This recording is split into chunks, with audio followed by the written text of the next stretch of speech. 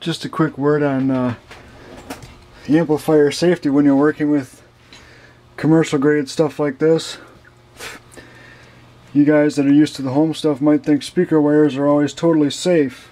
Well, that's not true. You have enough power available in an amplifier, you can essentially, you know, really get shocked bad off of these, off the speaker wires. And just to demonstrate that, I have this Crown K2 in bridge mode with my meter connected to the speaker outputs, set for AC voltage. And I'm going to turn it up so it's just under clipping. Right there. 128 volts AC.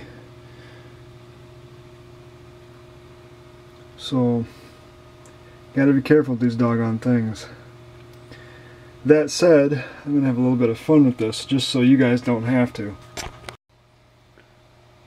Like I said, guys, be careful with these larger amplifiers. They have a ridiculous amount of voltage available at the speaker terminals. And just to prove that, I've got these alligator leads coming out of the speaker terminals here, bridge mode. These are just my test wires here. Get those out of the way.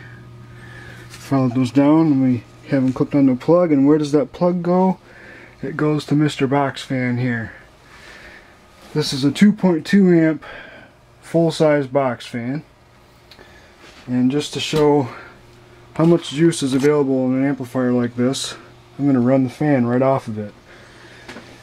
I'm using this computer here with a function generator program outputting a 60 hertz sine wave. And just let me bypass this thing here real quick. I was using that to improve sound quality, but anyway, let's see what happens here.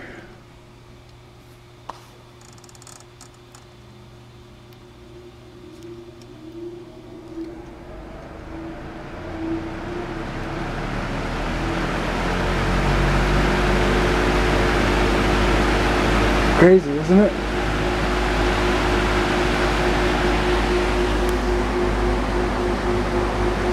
Just for the fun of it, let's see what happens if I increase the frequency a bit.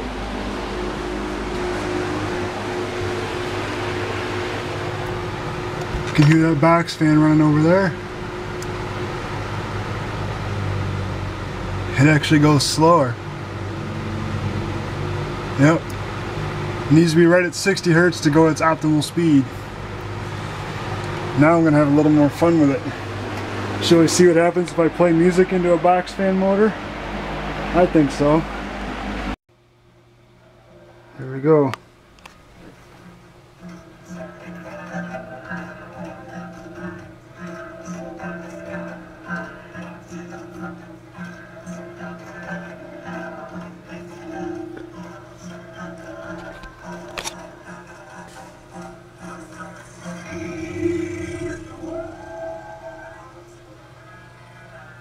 I'm playing a song called Save the World.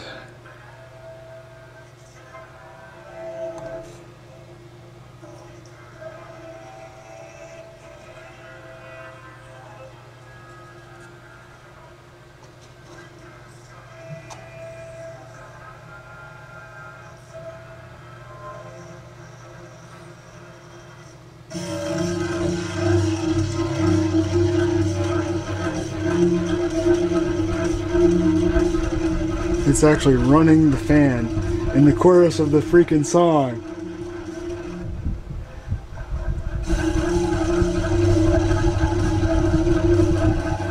And no, I'm not clipping the amplifier, it's just fine.